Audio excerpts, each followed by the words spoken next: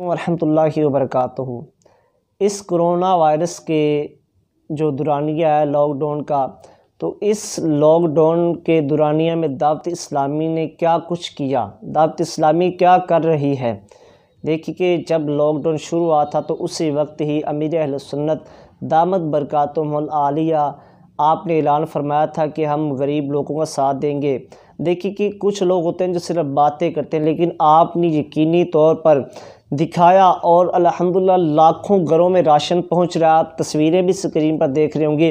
دیکھیں کہ کس طرح رات اپنی جان پر کھیل کر کس طرح، اور ہمارے ایک اسلامی بھائی جو راشن دینے جا رہے تھے تو ان کو راستے میں شہید کر دیا گیا، جانیں بھی ایک دو گئی ہیں، لیکن پھر بھی دعوت اسلامی والوں نے بھرپور غریب لوگوں کا ساتھ دیا۔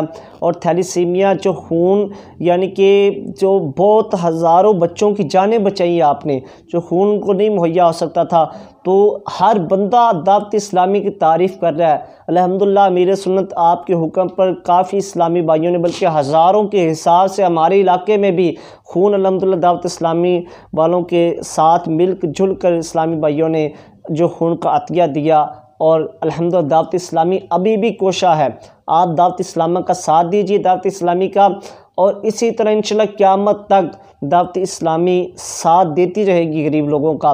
اور جہاں جہاں بھی الحمدللہ ابھی اس وقت جو جہاں بھی ملک پاکستان کو ضرورت ہے دعوت اسلامی کی، دعوت اسلامی الحمدللہ ساتھ دے رہی ہے، اور قیامت تک اسی طرح دیتی رہے گی ساتھ۔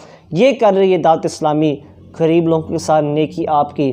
آپ بھی دعوت اسلامی کے ساتھ اپنا حصہ ملائیے اور غریب لوگوں تک اپنا بھی راشن پہنچائیے۔ اللہ آپ کا اور میرا حامی و ناصر ہو، آمین بجاہ النبی الامین۔